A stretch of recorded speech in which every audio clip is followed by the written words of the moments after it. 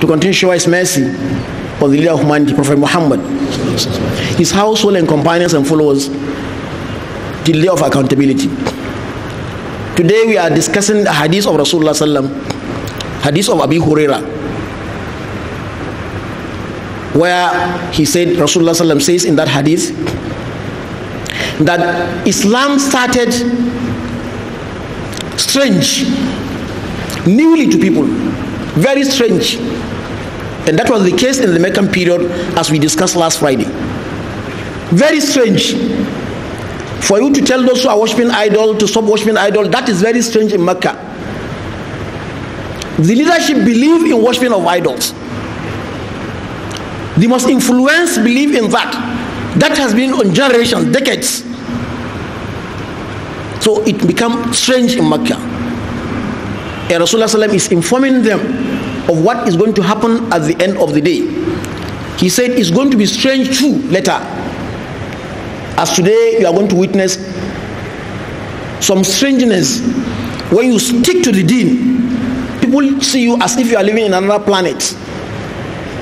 You are not wise, you are not civilized, you are not compromising, you don't understand. How can you survive? That has carried a number of individuals to live their real understanding of the deen. They make little effort and they could not continue and maintain the status and be rooted and not to compromise. And it is because the majority are misleading, the majority are misguiding, the majority are calling for what is not decent, what is not the morals, what is not discipline. Now those who are weak-minded, soon they will join them. And the excuses are, everybody is doing it. Allah is going to ask you alone your grave. Very unfortunately, even some scholars too, the knowledge became decoration, competitive with it, competing with the knowledge they have, not the action. So we are living in a time that is very, very dangerous. Very, very dangerous. If you want to bear this gharib, you must stick to the Quran and the Sunnah in action, not in words or organization. It is your actions that will deliver you. And when we call for the Quran and the Sunnah, people used to think of the judges and the courts. No. The rulings in the courts are not up to 20% of our do's and don'ts in the Quran. The way you behave, the way you talk, the way you relate with your wives or wife or your children or child or your neighbor or the Muslims entirely and the non-Muslim, all these are documented in the Quran. The Quran is a book of guidance to anything you are doing, anything whatsoever you are doing. So it's beyond the issue of only the courts and the judges. So this is the only way you can maintain the pattern, the content of the Quran in action. Following the Sunnah in action. Anything that you are confused of, ask, what is the command in the Quran? What is that of the Sunnah? Forget about any organization or any individual or any malam. Stick to it. These are the ghuraba. Rasulullah mentioned their qualities in another hadith. He says they are the ones who are firm in doing righteousness when people are engaging themselves in doing wrongness.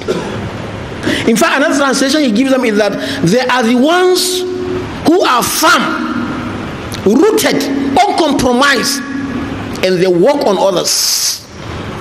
They preach to others. They don't have any fear in telling the truth before whosoever. These are the ghuraba. And these are the people we want in the society, whether leaders or led. Practice what is good and right. Be righteous in your actions, in your weddings, in your relationship, in your everything. Then tell others to do the same. This is the only way we can reform the society. But where you are following the majority, and that's why the verse in An'am 116, Allah says, if you follow the majority on us, they are going to mislead you. All they are preaching is conjectures, fake, things that are not real, assumptions. claims that are not true. So be very, very careful. Very, very careful. Especially you are lucky to witness another new year. It's an opportunity. Those who are in their graves today cannot make any change. It is we who are living today that have the opportunity. Use the opportunity to maintain your ground. Nothing will happen to you. Since you exist till date, with the power and command of Allah subhanahu wa ta'ala, nothing is going to affect you. Nothing. Be righteous. Be firm and be rooted. Al-Ghuraba, they are the ones who doesn't go into shirkiyat. Having partnered with Allah subhanahu wa ta'ala by going to sources, the Babalaos and the Bokas. You see people relating and depending on what they are going to give of verdicts. You have lost your iman.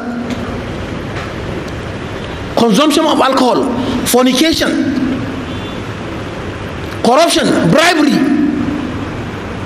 lies, telling lies, envying, all these are grievous offenses. Somebody who want to be named a gharib should shun all those. In fact, go as far as doing away with sagair, small things. Be concerned with yourself. People are no more concerned with themselves, they are concerned with others. You cannot be gharib when your all discussion is on others, not on your own self, and you know whom you are. We pray Allah Ta'ala to count all of us among those who are Ghuraba, and then to count the Muslim Ummah all together on that line. The sunnah of fasting is known to almost everybody, that we fast Taswa and Ashura because of our Prophet Musa alayhi salatu wasalam, when Allah saved him in the hand of Pharaoh, Fir'aun alayhi la'natullah. And when Rasulullah was informed of this, he said, we are more entitled to do that than the Jews, because all the prophets are our own. We don't discriminate between all the prophets. So Rasulullah fasted, and the hadith is sound, hadith of Ibn Abbas, said he fasted and he commanded for the fasting.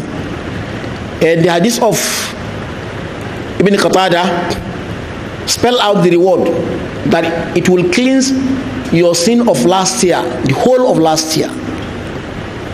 And the hadith of Ibn Abbas again, so Rasulullah said, if he is to live till next year, he is going to fast the 9th day, which is tomorrow. By the counting of the Sultan, the leader of the Muslims in this country, tomorrow is 9 and next tomorrow is 10. Although there are those whose counting today is 9. If you fasted today, there is nothing wrong in that. It shouldn't be a business of discussion and argument and wranglings. People who are jobless are the ones who wrangle on issues that are not issues. If you fasted today, you are fasting today, it's not a problem. Fast today, fast tomorrow, fast next tomorrow. In fact, fast on Monday because it's sunnatic also. What is there? In fact, fast on Wednesday, which is the 13th and 14th and 15th. Wednesday, Thursday and Friday coming. All is sunnah, you earn your reward. Those who cannot fast can go into other activities of goodness. When you see people wrangling on a sunnah of this nature, they don't have anything doing. They are not serious. Now the whole town is discussing whether it's today or it's tomorrow. This ummah is an ummah that is having key and primary things to do.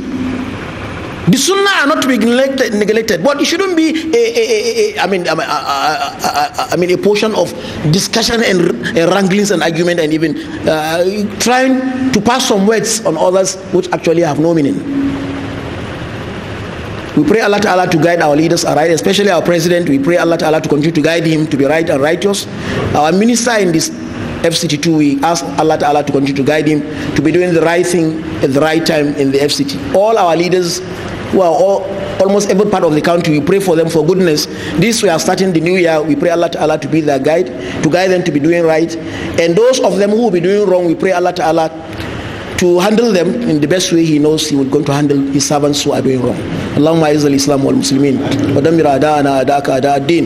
اللهم عليك بالكفر والفسق والفجر الذين يكيدون الاسلام كيدا. ربنا آتنا في الدنيا حسنه وفي الاخره حسنه وقنا عذاب النار. ان الله وملائكته يصلون على النبي يا ايها الذين امنوا صلوا عليه وسلموا تسليما. اللهم صل على محمد وعلى ال محمد كما صليت على ابراهيم وعلى ال ابراهيم انك حميد مجيد. اللهم بارك على محمد وعلى ال محمد كما باركت على ابراهيم وعلى ال ابراهيم انك حميد مجيد. قوموا الى صلاتكم.